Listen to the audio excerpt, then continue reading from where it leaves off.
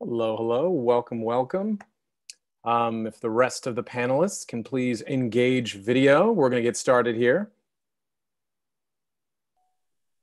All right, everybody. This is CS Presents New Fast Glass Large Format Optical Considerations.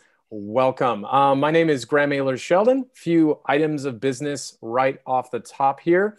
Of course, this is CS Presents, a series of nearly weekly inspirational and educational webinars from creative professionals around the world.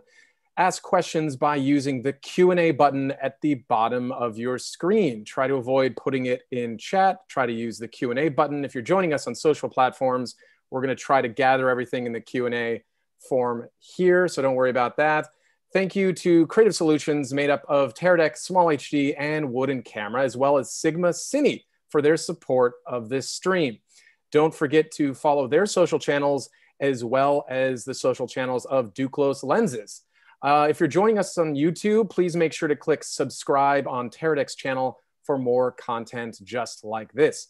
Before we start, I want to remind everyone about this event's giveaway. One lucky winner will be chosen at random to receive the fan favorite Sigma 18-35 f1.8 DC HSM art lens in any available mount. We'll reach out to the winner through the email address you used to register for this event. Make sure to check for an email from sigmaphoto.com.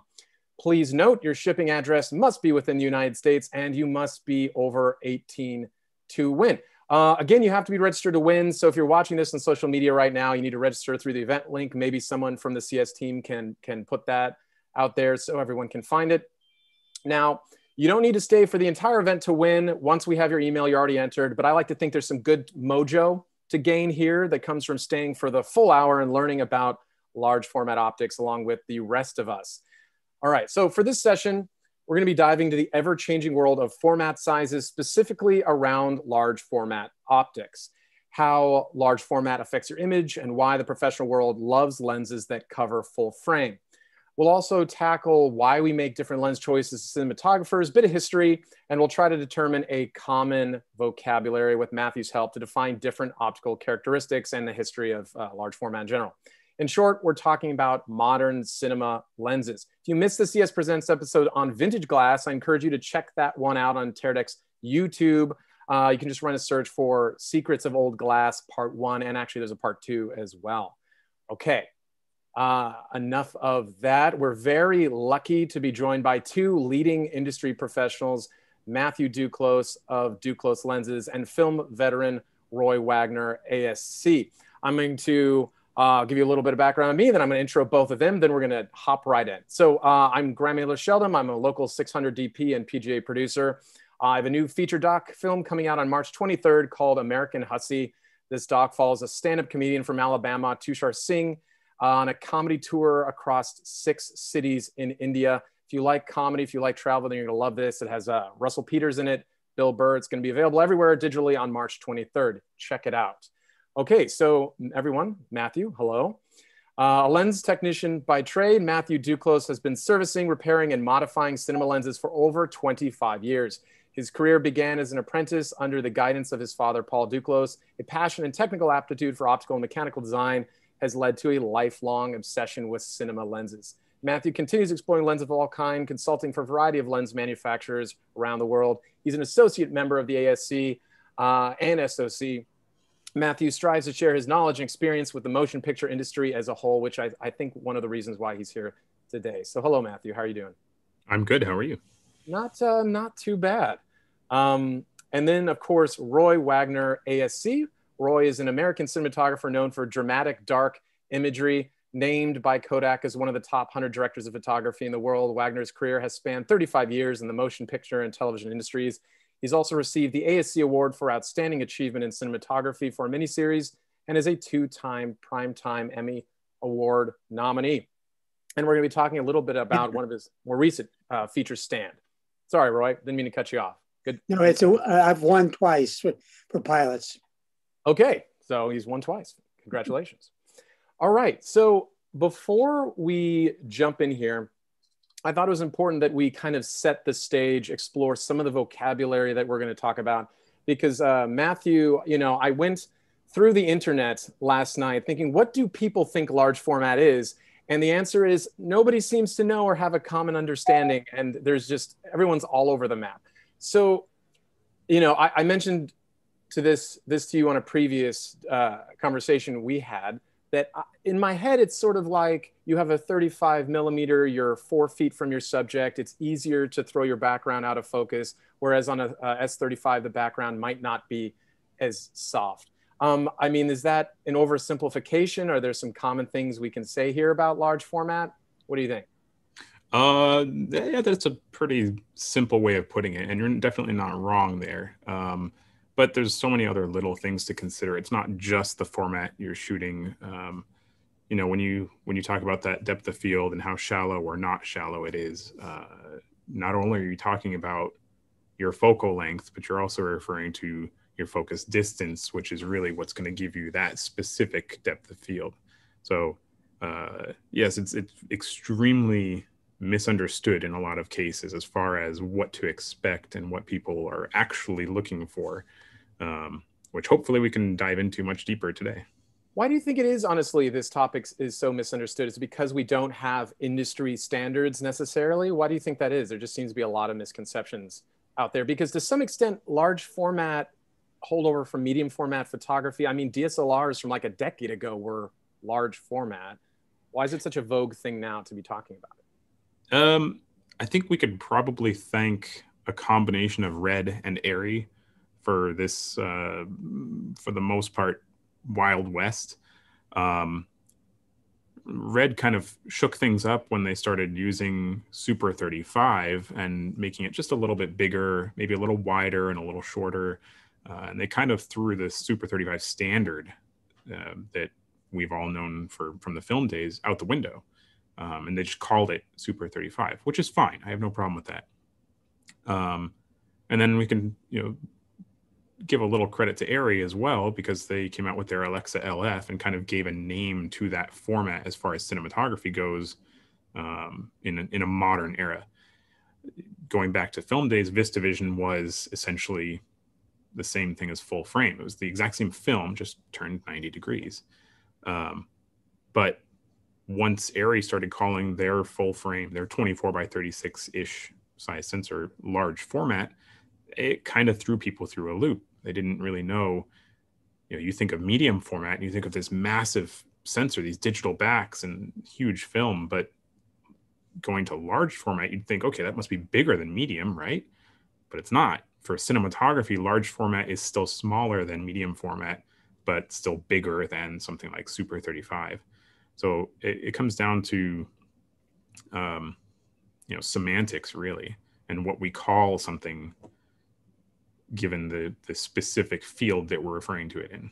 But large format has really just sort of become a catch-all, in my opinion, for anything, again, clarifying, for cinematography, not for still photography.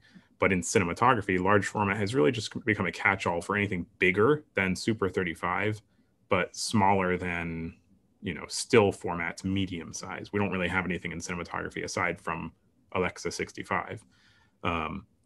So it's just sort of this Wild West where LF and large format have just become a catch-all.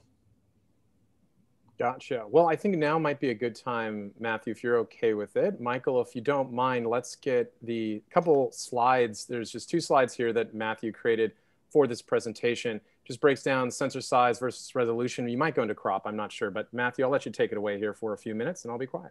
Sure. So I wanted to get this sort of out of the way first, just so that we're all on the same page and we're referring to the same things here. So the point of this particular slide, some of these were borrowed from a previous presentation I had given. So they're a little out of context, but what we're really showing here is these 3 sensors are all 8K. They have the exact same resolution. They have the exact same number of pixels up and down, side to side, whatever. 8,192 by 4,320. And yet they're completely different sized sensors. So the top 2 are the same camera, if you know how Red and Panavision sort of did their whole arrangement. Those are what I would consider large format or full frame motion picture, or even VistaVision, if you ask Red, format. And then you have the 8K helium sensor, which is the exact same resolution, but it's a much smaller format. So the purpose of this is really to make sure that everybody is on the same page as far as the difference between a resolution and a format. And then go to the next slide.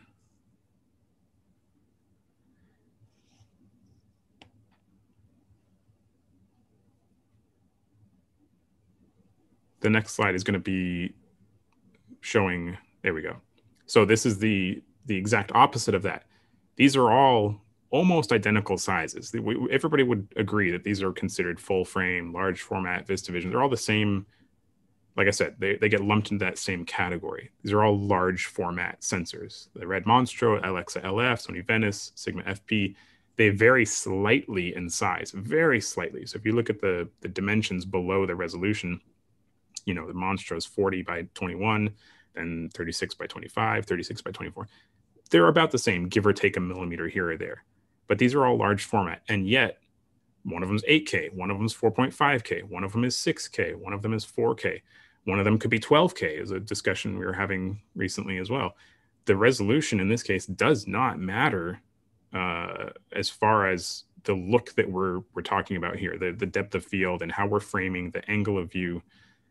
It does not matter what resolution you're talking about. The features that I wanted to make clear were grounded in physics, which are not changing in the case of these resolutions. So that's the end of my soapbox, and then we'll take it from there. Great. Yeah. And just everyone, keep your questions coming. I just want to make it clear too that if you are an advanced user, if you're sort of just now coming into the world of full frame, all questions are on the table. There's no dumb questions here. Just want to throw that out there right at the top. If at any point you feel like we're not making something clear enough, just please hit us up in the Q&A button at the bottom of your screen or in the comments section of whatever platform you're on. So then, Matthew, this brings us to being able to cover these sensor sizes from the lens perspective. So, Michael, I think you can lose that slide now. Thank you so much. Optics right now, I mean, there's a few different buzzwords, covering full frame being one of those, resolving 4K. I mean, there's all sorts of things that one could argue are more on the marketing side of things than, than anything else. But what are we talking about when we say that the lens is able to cover a full frame sensor? That just means without vignetting? What does that mean exactly? And then what size sensor? Because it might be able to cover some full frame, but not all the way up to a Monstro or a 65.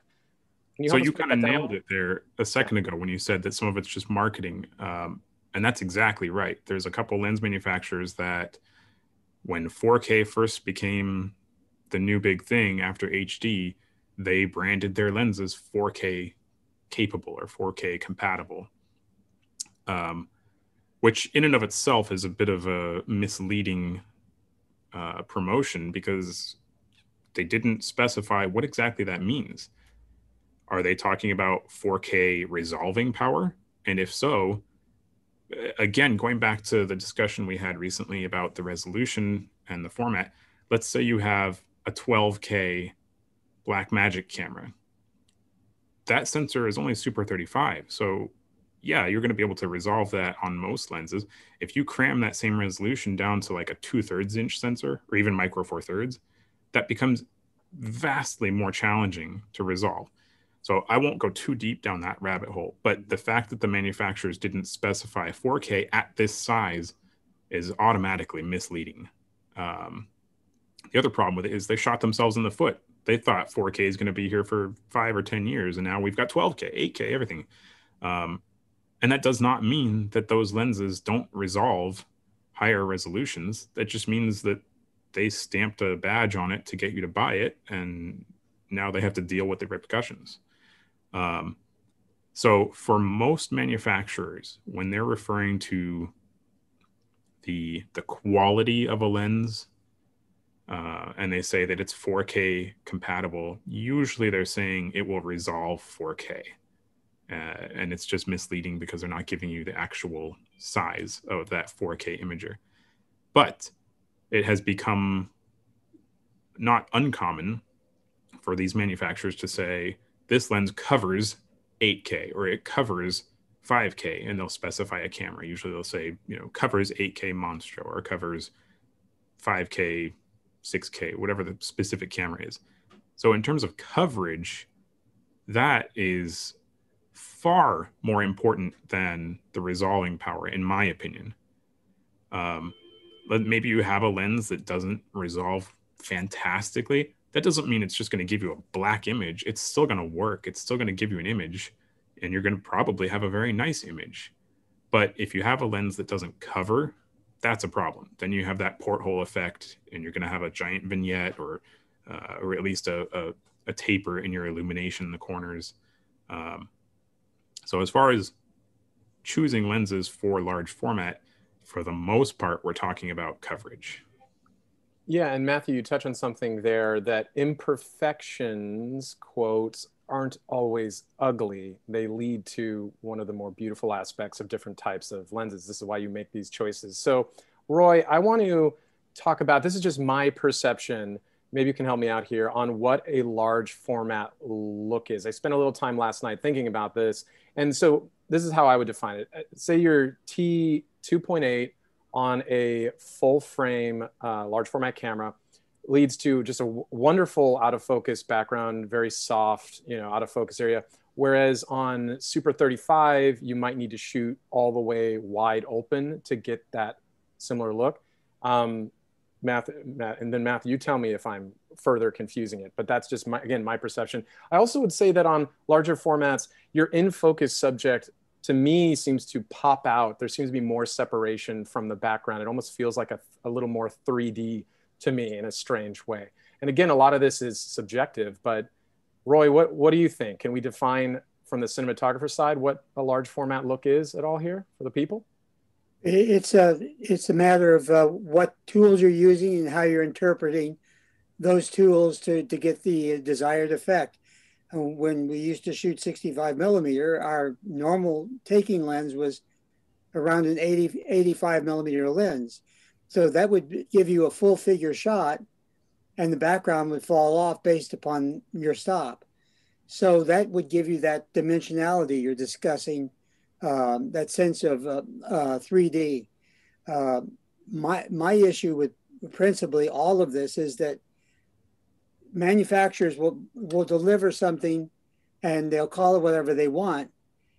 But it's my job to try to break through the confusion with the producer or the director who's bought into this and believe that if there's only one camera you can use or one set of lenses or one type of anything.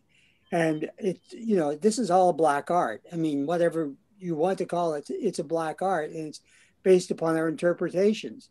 And even in Matthew's world, it can be somewhat subjective because every lens has an aberration. But I contend that a lens is only as good as the sensor that's capturing it. And so it's a tool, and what you choose to call it, what you choose to do with it is your interpretation, because you're still the person pushing the button. And the issue that I find mostly is this right here, is this, what do we call it? I mean, VistaVision is a 35 millimeter horizontal motion picture film. And, to call a red camera a VistaVision camera is kind of, for me, a person that owned 4 VistaVision cameras and shot quite a bit of VistaVision, that's kind of a misnomer. So I think that it's all good because they're catchphrases, and it's all what the Cine Alta was when we first started shooting with the 900. And I thought it looked gorgeous, but, and I had Panavision glass and +8 camera, and we thought it was gorgeous. But truthfully, now looking back on it, we beat up those lenses pretty badly because they were not able to do what they were designed to do.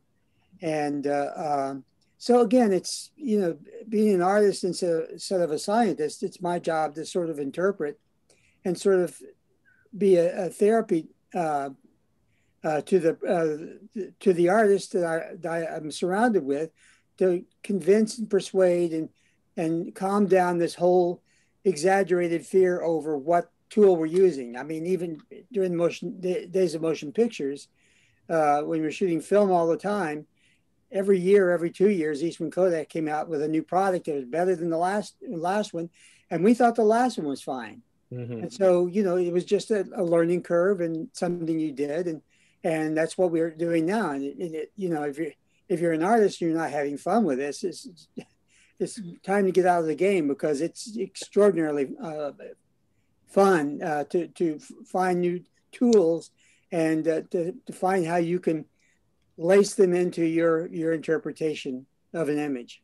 I 100% agree, Roy. And honestly, let me pose a question to the people watching. Why attend a panel like this? The answer is to understand what choices are available for you on your next project. Because, you know, Roy, you're up on sort of the latest technological developments on optics or sensor or whatever, what have you.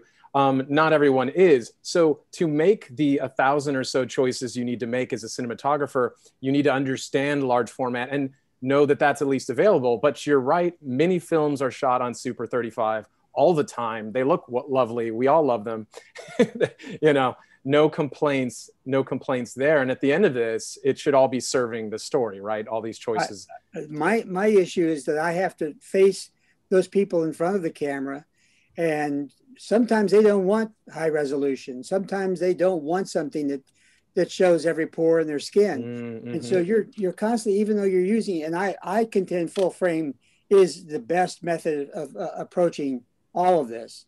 And at some point, everybody's going to get on the same page and decide on the terms that we really should be using instead of old ancient motion picture terms. My biggest frustration is the term LUT, which is a Kodak term that came from film to set up the rank flying spot scanner.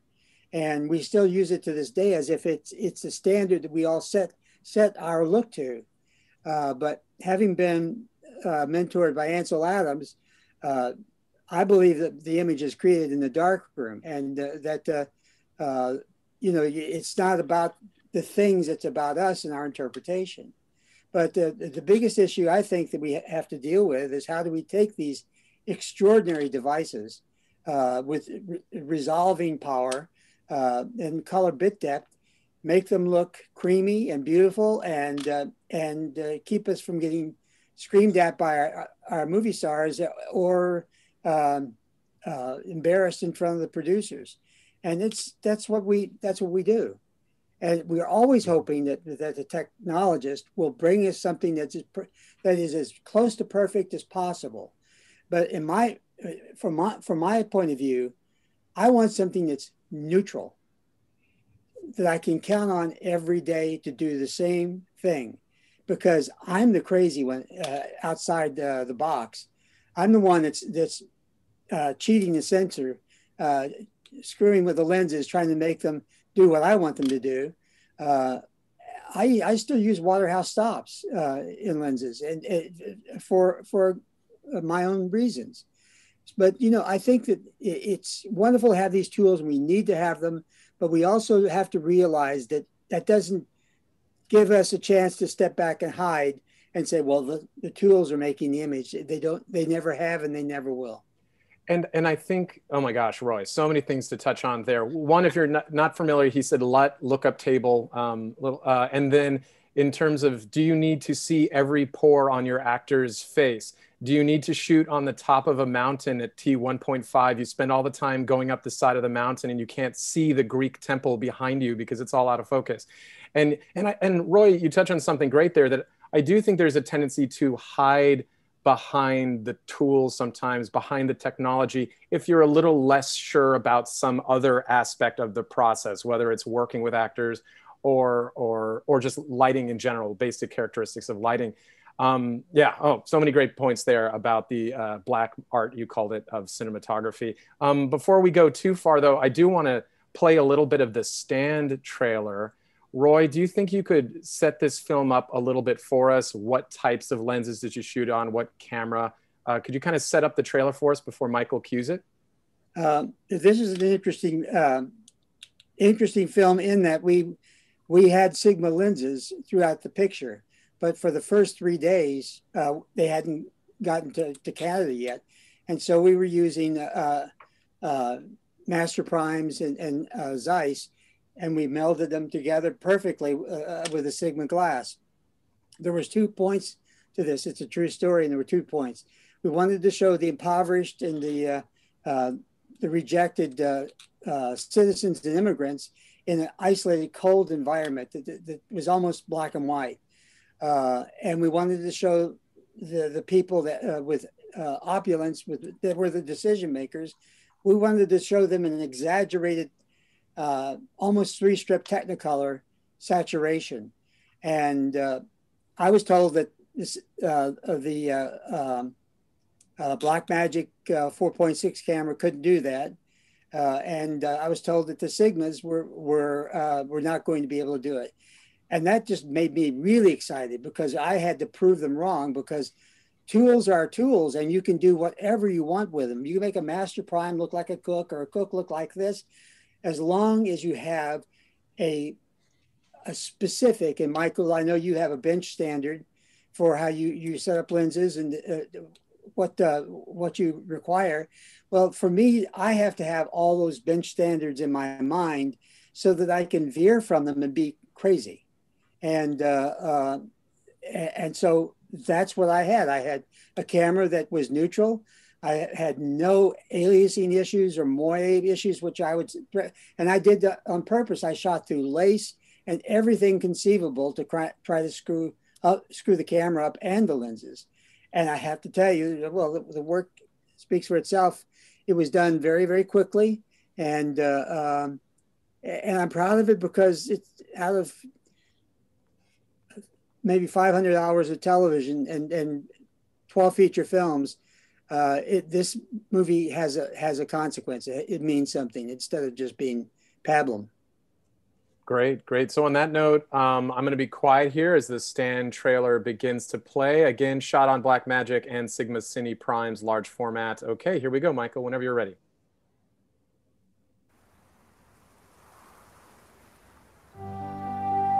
It isn't illegal to speak one's mind in this country. Then make it illegal. If you go, Stefan Sokolowski, I'll go with you. Anywhere they send you, I'll find you, Rebecca Almozov. Stay away from that. There is a meeting tomorrow. You should come. You got this color skin, and they don't let you in no more. We all came to this new land on a promise, but the future has arrived, and the promise has not. Your brother was very inspiring. Yes, he likes to talk about rights, just none for the women he knows. Maybe there's someone who's brave enough to Forget about that Jewish girl in this strike. She does not want to see you.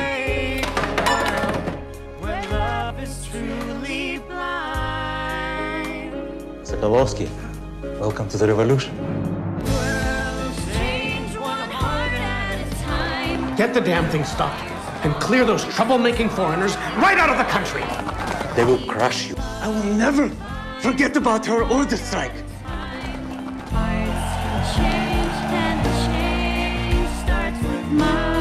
The more we do nothing, the more nothing changes.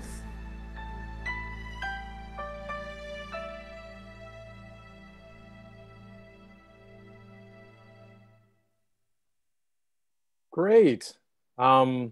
Roy, that looks gorgeous. Musicals, crowd scenes, all of that gives me heart palpitations, but it seems like you crushed it there from the trailer. I can't wait to see the feature. Thank you. Okay, so I'm going to take a few questions here back to back. We have a question from Brian. Could we hear from Matt about how speed boosters or focal reducers compare to large format sensors with the same lens? Then Brian goes on to say, the general consensus seems to be that a focal reducer will get you the same look. What are the caveats? Interesting. Oh, you want me to take that one? Yeah. Matthew, if you could tackle that guy. Yes and no. The speed booster you should always use with a grain of salt. First of all, the again, the marketing behind them when they first came out was not when they first came out. They've been around for a very long time. But when Metabones, when the newer, I'd say the more recent crop of them, they used to be called oh my goodness, I'm forgetting now. a 701 or 71, I can't remember. Anyway, their big marketing push was that it gives you the full frame look and it makes your lenses sharper. That was kind of the big myth that everyone was spreading when those first came out. Is it magically made them sharper, and it really doesn't. So the biggest thing that you need to take into consideration when using a speed booster is, yes, it will change the actual focal length of your lens. It will give you a similar look as far as angle of view and depth of field goes, but it's also going to introduce other aberrations, chromatic aberrations, spherical aberrations. It could shift your focus a little bit and your marks won't be accurate. There are a lot of things to consider. Lenticular aberration as well. Yeah. So to say that it will give you a full frame look is, I suppose, partially true, but definitely take that with a grain of salt. Matthew, do you think you could go ahead and maybe define for us, a little tricky maybe without images, but angle of view versus, I don't know, focal length? Like what are you... So the angle of view, I guess we could actually just use zoom here as an example. So if you're looking at Graham's shot right now, you've got, his face fills the center and you've got the camera on one side with some very nice Creative Solutions products on there. And then a photo frame in the back. So that's his angle of view is, I don't know, I'm going to say 100 degrees, whatever. I don't actually know. I don't know what the distance of his camera is. But let's say it's a 100-degree angle of view. If you move the camera forward or back, the angle of view does not change. You're just changing your focus distance. If you swap out the lens to a wider focal length, you will change your angle of view, up or down, depending on the focal length of the lens. If you change the format of the camera that he's using, you will change your angle of view. And that's a lot of what we've been talking about here is what defines that large format look. So if Graham's camera, which I think you're using an FP, right? Yeah, I have an FP with a 35 I series. Okay, perfect. So right now he's shooting in full frame, 35 millimeter focal length, and he has whatever that angle of view is. I don't know off the top of my head. If Graham switches to a 50 millimeter and doesn't move the camera, it's going to be a much tighter field of view or angle of view. You're going to probably lose most of the camera and the photo frames, and it'll be a much tighter shot. And now if he wants to regain that angle that he had, he would have to back the camera up. And when you move your camera back, you're losing some of that depth of field, because the basics of physics is your depth of field is determined by your aperture, your focal length, and your focus distance. So vice versa, if he was, let's say this was a Super 35 camera and he jumped up to full frame and he wanted to maintain the same angle of view, he'd have to use a longer lens to get back to where he was. But he has not changed his distance, so now his depth of field is going to be shallower. So I know it's a little hard to comprehend because we don't have visuals necessarily. I think you did a good job. Maybe pop into the Q&A tab, folks out there, if that seemed confusing, because that's sort of fundamental to what we're talking about. So I want to make sure that everyone kind of understands that. Yeah, I think that's absolutely necessary. Angle of view is a formula for a particular lens, and so that's rather simple. I mean, you can either look it up in the American Cinematographer's Manual or put a camera up and determine the angle that you're seeing. And it's done in, 100 degrees or 50 degrees or 35 degrees or whatever. And it really has, it's a way of, if you have to go onto a set and your production designer and your director say, I need to see from that wall to that wall, then you have to look it up in a book or use your calculator and determine what lens will do that. So you make sure that when you're there on that day for that particular shot, that you're able to deliver what that director and the production designer wants. Or you could use like a director's viewfinder, so like the Sigma FP has a director's viewfinder mode too, and audition different lens options on there, handing it to the director. I agree with that. The one thing I find that happens is sometimes the image is not the same as what you're actually going to photograph on your camera. How so? Yeah. I guess you could do custom. Well, you could do different frame lines. Well, so to elaborate on that real quick, the angle of view and the field of view, which in terms of what we're discussing are interchangeable, you can't really define that without defining your sensor size or your film size. So you could say, 100 degrees, but 100 degrees on micro four thirds, as far as the focal length requirement, is completely different from 100 degrees on full frame. So what Roy said is perfectly, like, that's exactly what people should be doing. We should, and this is never going to happen because we've been using focal length for 100 years or more. But what we should be thinking is, okay, here's my shot. I know that I want 90-degree angle of view. I want 90 degrees and I've got this sensor. Look down the chart and say, oh, that's a 35 millimeter. That's the lens I want. But instead, we've all sort of been programmed and just sort of learned over time to think of these angles as focal length. So most people won't think of the angle that they're looking for. They'll think of the focal length they're looking for. And that's where this entire mess of crop factor comes in, because they know what a 50 millimeter looks like on full frame, but then you jump to a different format and you have to think, okay, I know what that 50 millimeter looked like. So now I need to go to a wider lens to maintain that focal length, which is wrong. It's the angle that you're trying to maintain. And honestly, production designers, at least the good ones, all build their sets based upon a particular angle of view. They use the angle of view far more than I do, because I'm an interpreter. I'm not. It's not about constructing something, and then realizing that the audience will never see 80% of what you've built because the lens won't capture it. So that's production designers and construction foremen will definitely use the field of view, because that if they want to see their set as they perceive it should be seen, they must know what lens is required for that, and that it is possible.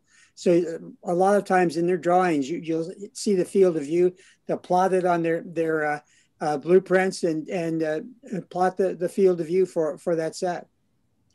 And I just want to touch on something here, just as a general macro note, is if it seems like there's a lot of variables here, a lot of on-set decisions that you're making, this is why cinematographers tend to live in, at least for me, Roy, I don't want to speak for you, specific camera systems.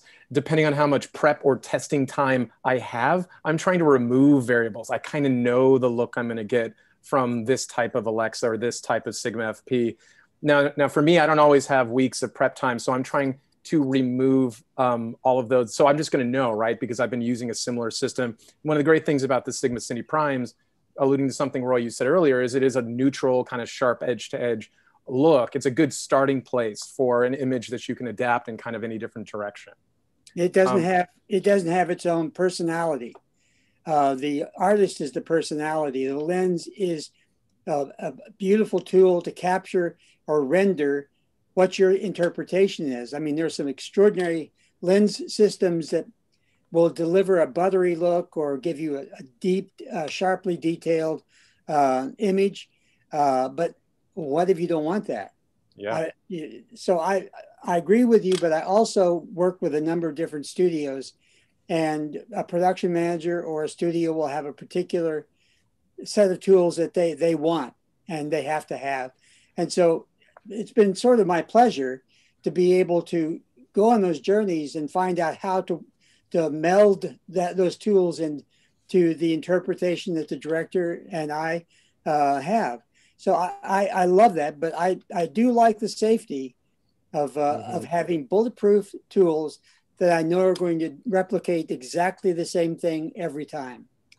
I 100% agree. I might be more risk adverse. I like 96 tools that I've used for years and years, and one tool that I'll change for number 97 on the given project. But anyway, I have a good question here from Matthias from YouTube, could be Matthias.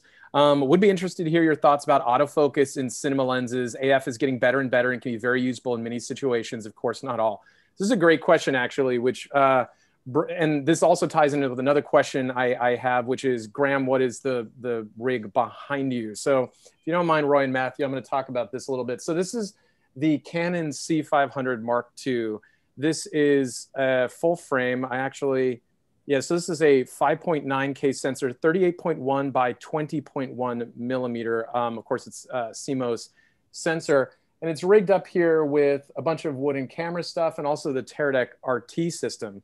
So where I'm going with the autofocus question is actually to this TOF 1 rangefinder directly behind me, which allows autofocus on cinema lenses. Now I want to say you have to be careful with that, because out of the TOF 1, you're getting an infrared beam that hits a space about, yay big. So as long as your subject is in that part of your frame, it's communicating to your cinema lens through the Teradek RT ecosystem. My subject is here, keep this in focus. So you have to do a little bit of correction for offset, things like that. So yes, autofocus is possible specifically on cinema glass. However, if your subject is sort of crossing frame like this, you might not want to have autofocus engage in those situations, but Steadicam, one or down a hallway, interviews, things like that. And of course, one of the cool things about the TOF 1 as well is that it's putting an overlay onto your small HD monitor showing distances. It's really, there's two lines you need to line up. Okay, you're in focus, you're not in focus. I can't show the overlay right now, but maybe someone from the CS Presents team can pop a link into the comments just about the TOF 1 and autofocus in general. More generally about autofocus in cinema, Roy, do you have a theory on that? I tend not to use it too much personally, but do you have any situations where you ever? Well, the greatest assistants I've ever used. Yeah. They fly in the dark. They sense, they triangulate everything, but most of them have a focusing system that will give them their space in the ozone where the characters stand. Because if you understand, the greatest assistants don't pull their tape out for every mark. They use their brain and their triangulation from the camera and the subject to interpret where they should be on the lens. And I've worked with some assistants, like in Canada, Jason Clute, who we were shooting anamorphic wide open, which is, I don't recommend at all, but it was something the director wanted to do. And he was in focus the entire feature. And Panavision's got a great system. This looks like it's a great system. It's a great crutch to make sure that you can assure yourself that you are where you should be. But if you use it in theatrical feature films or television, no actor ever hits their mark necessarily, nor does anything happen as it should be. So it's just another tool that helps you to find where you are within the ozone. I mean, many people use light meters for the same reason, because it's a tool. It's something that will give you your place within that frame and know where you are. And if you use it as something that's robust and it's always going to be right, you're not being fair to the tools that you have, because they're not built for that. They're built to give you a safety factor to know where you are. Exactly. Yeah. So just with rangefinders, like the TOF 1, I pop it in and out of autofocus potentially situationally, depending on what's going on. But as Roy said, I get to work with great ACs. So does he. I mean, they do their devil magic and it all works out as well. So perhaps I'm not the one who should comment on that. But we have a question from Owen here. If you had to choose, this is a tricky one. If you had to choose one focal length and one lens to shoot a dramatic production on a digital camera such as an Ursa, which lens would you use and why? Let's just make this a quick round table. I mean, 35, I guess. What do you guys think? Oh, man. Back to 29, to 27. 27? You do close-ups. When I was doing Quantum Leap, well, we used that lens more than any other lens, and we could come into here with a big giant close-up, and the background would be in focus.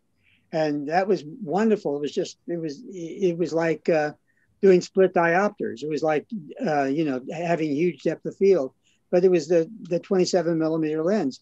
And if I had only one lens, that would be the lens I'd probably want. All right. Note for the Sigma team, make a 27. Matthew, pick one lens. Real easy, right? Yeah, right. I hate to sound like a broken record, but this is exactly the problem I'm referring to. I couldn't possibly choose a focal length without knowing the format, because a 50 millimeter on a 8x10 camera is completely different from a 50 millimeter on micro four thirds. So you give me a format and I'll tell you the lens. But for the sake of argument and sounding like I'm beating a dead horse, let's assume we're talking about full frame. And for me, I couldn't possibly, that's like asking me to pick my favorite child. You don't have to do it. You don't have to do it. Loosely. Okay. I would say 50 and maybe a 65 millimeter would be in the contending there. I've been tinkering with the new, you and I both sound like we're plugging Sigma here, but the 65 millimeter I series is pretty fantastic. For Super 35 or APS-C, 35 millimeter all the way, hands down, no question. Great. Okay. We forced you to pick a favorite child there and you nailed it. Thank you, Owen, for that palm sweater of a question.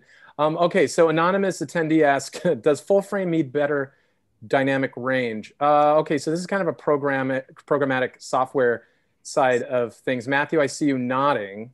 There's a very specific, I'm not a camera expert, but yep.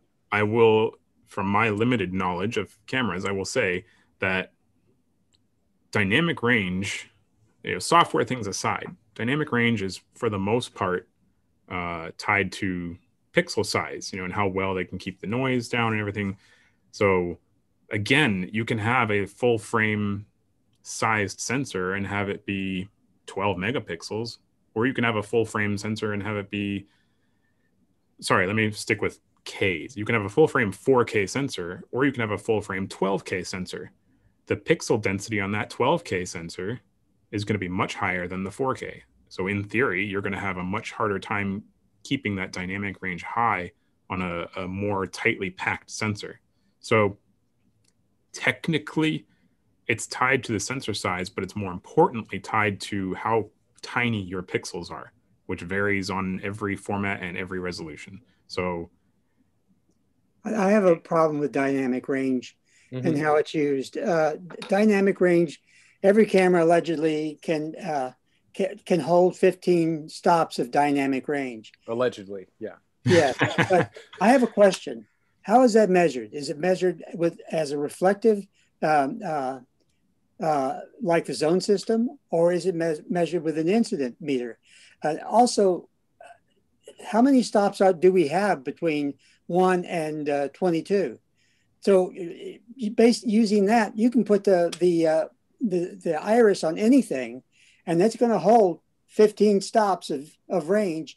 But that's not true, because if you're wide open, there's only one camera I know that can bring most of that clipping information back into the image. There's only one.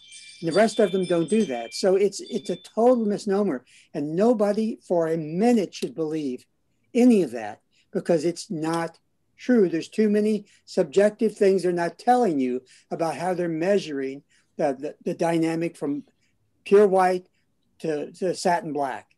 And it's just, I think that it's for all of us. And one of the things I do on every project I do is to shoot a dynamic range test at different stops to see how much I hold in the highlights and how much I hold in the shadows.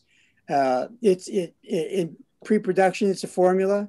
When I'm in production, it's my eye. I don't think of ratios at all. But dynamic range is a dangerous, dangerous thing, because if you go out and you think that you're going to hold 15 stops wide open, you're really going to be heartbroken. Roy, I'm really jealous of your bells sound effect that happens every time you drop a truth bomb. So hats off to you for that. But yes, I mean, you're alluding to marketing speak versus the reality. So test. don't believe what's on the box unless the box is from a creative solutions company, and then they crush it. But in general, do your own testing with everything that you do before you go into the field.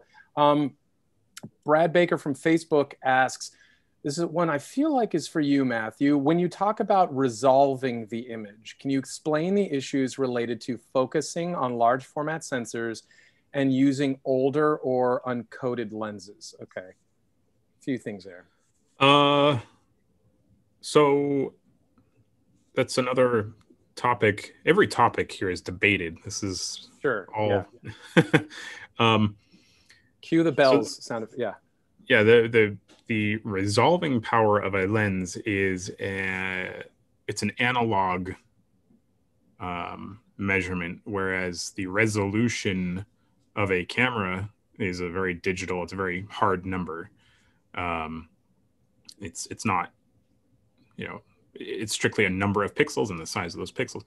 When we measure the resolving power of a lens, we're usually measuring them either in line pairs per millimeter on our test projector, or even using a focus chart with the correct targets, or we're talking about MTF curves and the modular transfer function.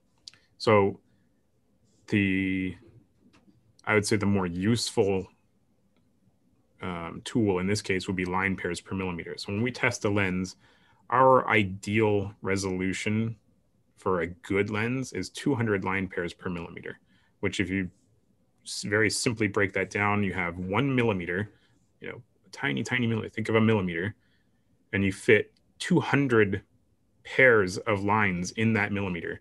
That's the resolving power of a good lens. That's a really simple way to break it down. It's a really simple way to visualize that resolution of a lens. And it has a lot to do with where you are, if you're in the center of that lens or on the sides of the lens. Yeah, absolutely. That will change. Roy's exactly right. When we talk about that resolving power, we always specify X number of line pairs in the center and then X number of line pairs in the field, which is usually a corner. And it will almost always change unless you're talking about a really, really well engineered lens, but that's not common. So what was the rest of that question? I don't see that one here. I might have gotten off. That's all right. I don't have it here. Something about how it pertains. That's okay. Pop that question back in if you feel like we didn't answer any part of that. I need to grind through a few questions here. So let's see. Roy, what specific Blackmagic camera did you shoot stand on? Do you remember? What is it? The Ursa? It was the G1 is what we started with, and then it was the G2, and that was the secondary thing. And the reason I chose to do that way, first of all, I discovered that it was one of the only cameras I'd ever seen that could be exposure could be in the clipper and it'd be pure white on the screen, and you could bring it back into a serviceable image. And I shoot wide dynamic range. I shoot. I always cheat the sensor. I don't give it what it's supposed to have. So that's part of my interpretation of my work is I will not give. I freak everybody out when they look at scopes because it doesn't look like it should be. But on stand, there was no noise reduction used at all in production or in post. And we used an OLPH filter for the interlace, the moire.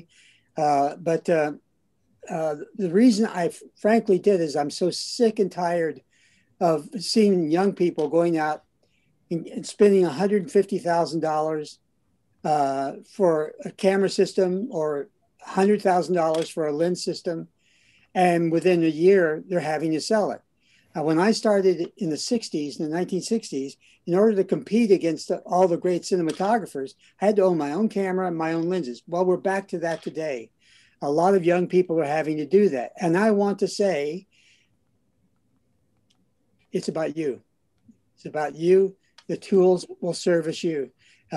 Manufacturers are not trying to skimp or cheat. They want to get your business.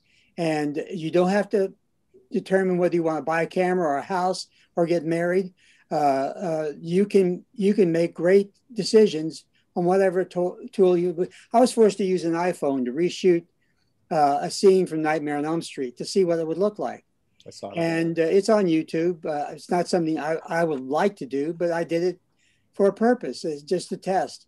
And again, it's about you and the tools you choose and what you can afford. Make sure you're making a great movie first, and then get the best equipment you can possibly have. And the one thing I loved about Hollywood was that we all worked together. We all somehow found a way of helping each other get to where we needed to be in order to make the images that we needed to make. Well said. Well said. No bells. No bells. Rafa asks, where do you see Super 35 in the next 5 years? Oh, interesting. Here we go. Yeah, some futuristic stuff that in 5 years we're all going to be held to. I can tell you, it's not going to be there. Really? No. Oh, Roy. Okay. Oh. You've done it. 35. They had to rebuild the anamorphics in order to create a 2-to-1 anamorphic instead of a 2.55-to-1 anamorphic. The full frame is the future, because when you're working, the director tells you, I want this size, and that's it. That's what I want. Then they go into the edit bay, and the director says, I'd love to have a slow zoom in at this. And what happens? You start building noise and grain or whatever, and you're stuck. You mean like a digital zoom? I'm sorry, a digigital zoom? Yes, a digital zoom. Or they'll change the size of the image. It's one of the things I love about the 12K. It's the 12. There's no system to show the 12K, but you have all that detail to make it 2K, 4K, 1080p, whatever you want it to be, within that sensor. And I know that's a Super 35 sensor, but it's got a great many more pixels. And the way that they've cheated the resolution issue is by also layering white clear pixels amongst all those tiny, I think it's 0.3 millimeter pixels that are crushed together. So for me, it always comes down to, you want to narrow the field, flatten the field of whatever you're doing. Everybody uses the same microphones. Everybody uses the same lights. Everybody uses the same lenses, the same cameras, because they want to simplify that part of their journey. Mm-hmm. Because when you're a director of photography on the floor, you're in the middle of battle, and you want to make sure that you can count on all the tools that you've got. And Super 35 was a way to get us to a higher resolution image. But Super 35 was what used to be called poor man's cinemascope. It was built it's a 1.78 to 1 ratio or near that, and that's what VistaVision was. And that was the reason it was done, because they couldn't build the large size sensors that we have now. So I'm thrilled about large format. To me, build it bigger and bigger, because I want to be protected in post-production, because I have no choice. I can't say, you're not doing that to my image. I want to make sure that I give the best, as Ansel did with his own system.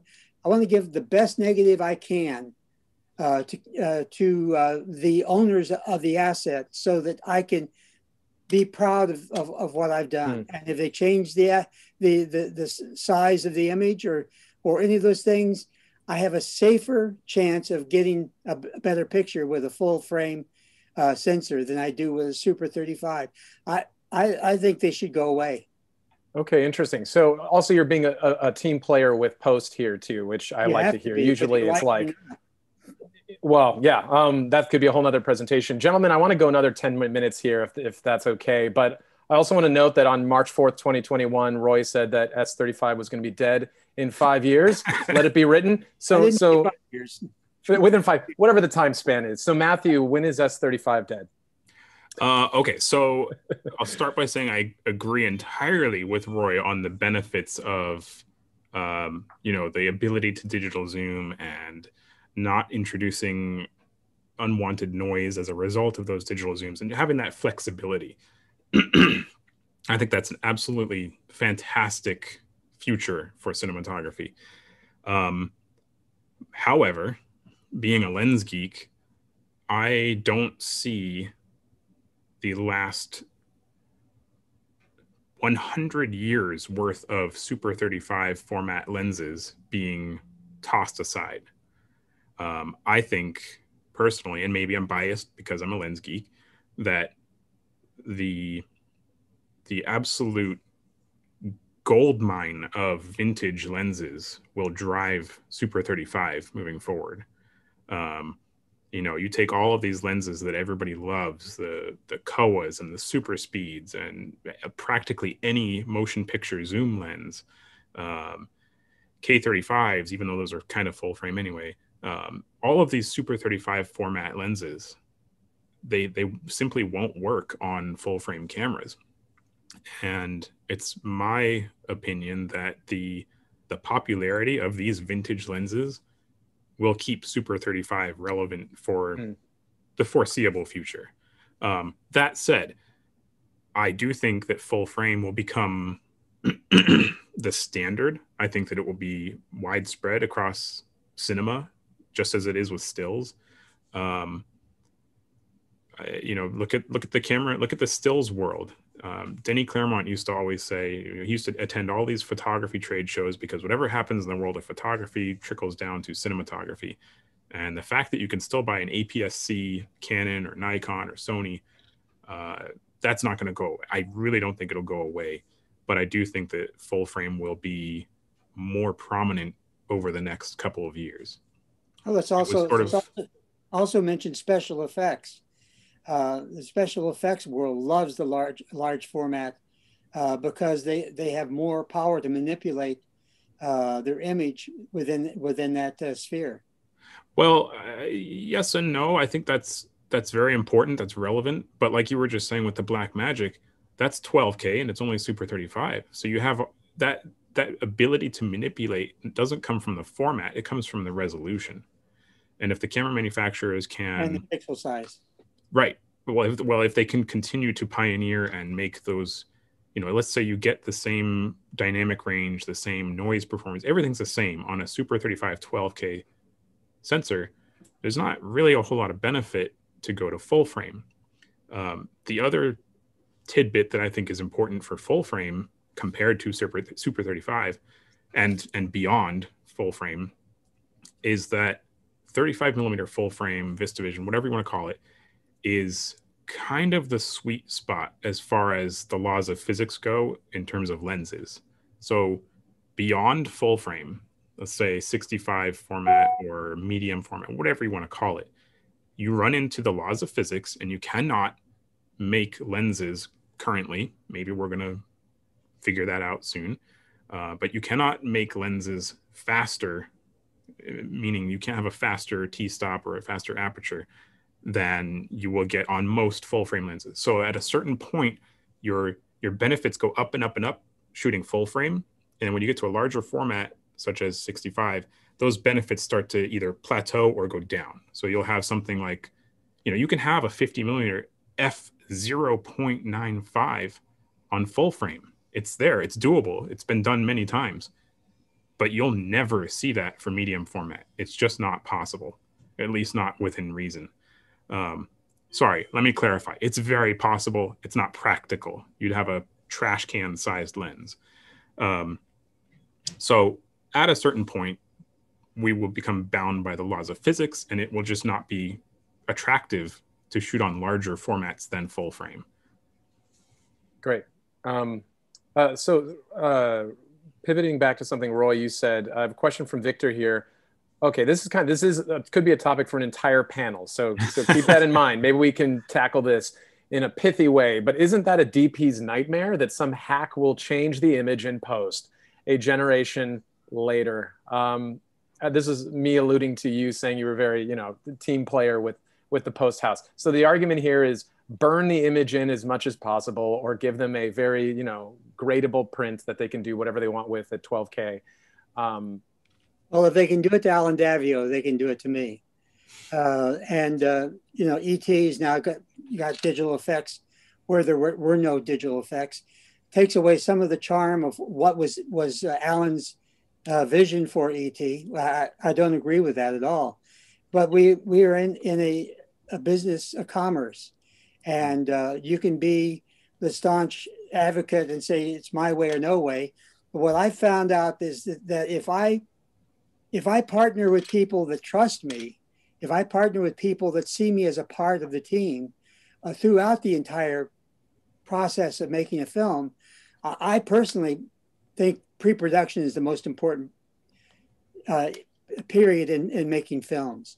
And you build on that relationship and you create that security and sense of reliance on each other so that when you do get into post-production, you can reinterpret with them. I mean, I've never not been allowed, even on CSI, which was pretty crazy.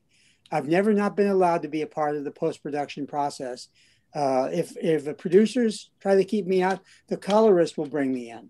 And it's because they know that I'm a voice of reason. And that's the thing. Being an artist, you can't call yourself an artist. Somebody else has to call you an artist. And this is a world of commerce, and we have to work within those parameters. And I personally contend that being a cinematographer is 1/10% of technology. It's 35 or 40% of expression, and the rest is therapy. Being a therapist to all those that surround you, because an actor wants to know that you can be trusted. Mm-hmm. Harry Stradling told me, put a piece of glass in front of the lens, so when the actor looks up at the lens, they'll to do their makeup and check everything. That I trust you. You have something on, even though you know that you don't need that. You just have a piece of glass up there. They feel like they can trust you, and the directors are the same way. The directors, it's a very proprietary relationship. I mean, a director wants to make sure that they're the author of those images, and it's your job to service those.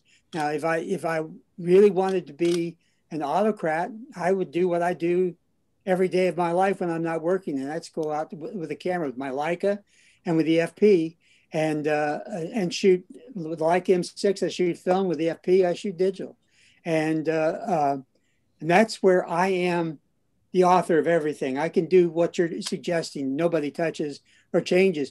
But here's the issue that you got to be very careful with. If they give you that authorship, make sure that you really know what you're authoring, because there's times where I've been in post-production where the colorist has found something was far better than what I found. Or the director said, what are we doing this for? Why don't we do that? I mean, it's a wonderful journey if you allow it to be. And I learned this from Conrad Hall. It's always about the happy accidents, journeying down this path of a place you don't want to go, you know you shouldn't be. But when you get there, you go, wow, look at this. I never thought about this. And, it's working on not technocracy, but on instincts. And if you work on instincts, you will discover at the same time the audience discovers what your images mean. I mean, you touch on a few things there, Roy, is that the person on the other end in post may not be a hack. They could also be a genius. They could be phenomenal. And if people take one thing away, along with, I hope, a lot of information about large formats, is there's a reason that Roy's had a career that spanned decades. It's because of that mentality. Yeah. 54 years. Pick the hills that you're going to die on. Seriously. I mean, right there, it will lead you to a long-term career. Okay, so we only have another minute or two here. So Matthew, I'm going to leave you with the last question, if you don't mind. Just a general one. Next 5 years, not in terms of S35 or full frame, where do you think we're headed just on the lens side? Do you think the future is just more manufacturers offering sort of tunable options in the sense that you're just picking your favorite characteristics, and you're just getting that lens? Is it more like the Sigma classics where they're introducing more, quote, imperfections or flares or what have you, more coating? what do you think? What does the next 5 years look like for you in the world of optics? Very hard to say. Right now, the trend is still vintage. It's still character, but at the same time, you have the exact opposite. People still want the cleanest, best, sharpest, and there's a camp for both of those. There's reasons for both of those. Neither is right or wrong or better or worse, in my opinion. I think the future is more acceptance, and for lack of a better phrase, sort of the good enough mentality, where a lens it's okay, but it's good enough to shoot this project. I think the diehard, sharpest possible feat of engineering is fading, sadly, a little bit. The tunable thing, I'm very opinionated on. I think it's fantastic. I think it's clever. It's cool. I don't think it's a sustainable business model, because the whole purpose there is as a cinematographer, you're looking for a lens that has a look baked into it, and that's your signature look. And that's very cool. I like that idea. I like that concept. But at the point that, let's say, your whatever lens company, let's say Sigma makes tunable prime lenses, and Roger Deakins shoots film XYZ, and he has these lenses tuned to this specific look. Well, that means everybody else out there can get the same look, because they can tune them the same way he did, and all of a sudden your unique look is not unique anymore. Everybody has the Deakins look, and all of a sudden it's fair game. It's open. So I think that there is some degree of art that has to be included there. There's some degree of mad science where, those cinematographers that want a unique look, you can't go buy it from Walmart. You have to create it. You have to engineer it yourself. And it's not just lenses. It comes in with lighting and framing and all of this. I mean, Roy will know better than most that the lenses are just one tiny piece of that puzzle. Filtration, I can go on and on. T-stop of the lens. Mm-hmm. Yeah. So the tunableness, I think it's a really cool feature. I think it's really nice. You see that from Tribe 7 and a little bit from Ingenue now with their new Optimo primes. I don't know that it's a sustainable feature. I think it's cool to have right now. So we'll see. And then obviously everyone always brings up autofocus. I have tons of thoughts on that. I don't think that that's going to be a mainstay for what I will say motion picture, the art of motion picture. I think autofocus is brilliant depending on the type of content that you're shooting. For wedding stuff, for corporate videos, for music video, that type of stuff. Sure, autofocus is going to work its way into cinema lenses, and it's going to be a little more common. But for cinematography, no way. That you can never replace a skilled AC. So I don't think that's the future in cine lenses. Yeah, because you're programmatically replacing a storytelling device that cinematographers have. So you want to be careful with that. You're focusing on what you want the audience to look at. Right. You don't want to leave that to a computer 100% of the time. If you're on a 600 millimeter lens and someone's running towards you, it's certainly wonderful to have a tool that will make you feel like you're within the ballpark. But you still have to rely on that technology. So it's handy in something like, motorized setups, when you could say, okay, at point A, it's focused here, and at point B, it's focused here, go. That makes perfect sense. And I completely get it for that purpose. But for that dramatic, organic, when you're trying to breathe life into a motion picture, you have to have an AC. You have to have somebody pulling focus that knows what they're doing and can nail exactly what you're supposed to be focused on. Well, gentlemen, thank you so much for killing a little over an hour here with nerdy lens and sensor talk. I really appreciate it. Roy Wagner, Matthew Duclos, thank you so much, gentlemen. All right, so that's it for us. I know I didn't get to all of the questions here today. Luckily, specifically Matthew Duclos is very active all over social media at Duclos Lenses, I believe is where you can hit him up for additional questions, or a member of his team. They're very responsive, and they're all over the various social platforms answering questions. I see that all the time. So thanks again to Creative Solutions and Sigma Cine USA for helping to make this event possible. You can go to cs.inc to sign up for upcoming webinars, be part of that live audience for Q&A sessions. You can also enjoy recordings of past conversations there as well. Don't forget to keep an eye on your email that you registered with in case you were the lucky winner of the 18 to 35 art. Reminder, you got to be in the US, you got to be over 18. We have another CS Presents stream coming up on March 25th at 10 a.m. PST about shooting in hostile environments. We'll be talking dock shooting in riots as well as extreme weather, and we'll even touch on shooting in radioactive environments like Chernobyl with our panel. Keep an eye out for the Eventbrite for that. 2 of our 4 panelists have shot at Chernobyl, which is a strange fact to throw out there. As a friendly reminder, please subscribe to Teradek's YouTube channel. It's a vote to keep doing these things. Really appreciate it. You can, as I said, find past sessions there. That's it. Thanks again, everyone. Stay safe, stay healthy out there. Have a good rest of your day. Bye, everybody.